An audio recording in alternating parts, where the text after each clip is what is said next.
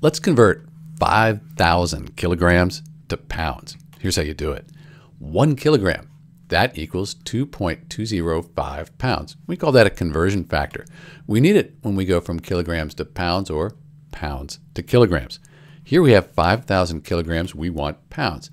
So kilograms to pounds, we're going to multiply by 2.205, like this here.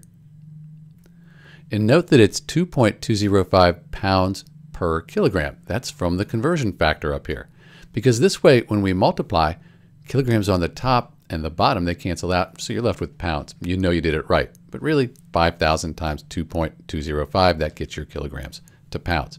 So when we do the math, we end up with 11,025 in the units. That's going to be pounds there. 11,025 pounds. So that's how you convert 5,000 kilograms to pounds. This is Dr. B. Thanks for watching.